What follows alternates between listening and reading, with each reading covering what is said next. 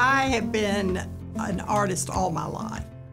Since my husband's death, I decided to use his name so that he would never be forgotten. And so I used my name. I'm now Carol Beesley Hennagin.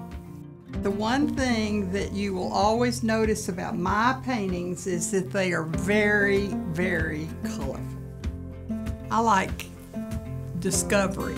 I just find beautiful things all over the state in Oklahoma. I always work from pictures.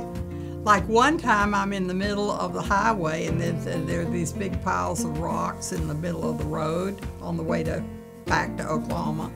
And I just got out of the car and risked my life actually to get out and take a picture of the configuration of these big piles of rocks in the middle of the road where hundreds of cars are swirling by. No wrecks that I remember.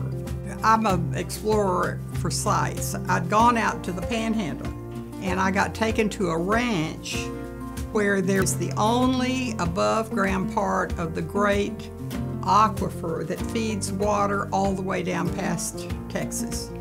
And so I got to go and see a watering pen that had that cliff in the background. And that was what I went home and painted. Bluff, Johnson Ranch near Guymon, Oklahoma, 2014. The light was actually on the whole side. I mean, it was up against another cliff in back of it. So that's why I just altered the light source, and one side is really lit and the other side has all the magic in it.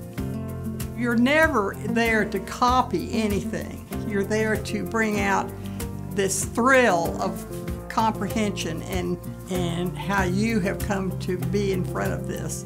You want it to have the essence of where it is and your spirit and how you feel about it.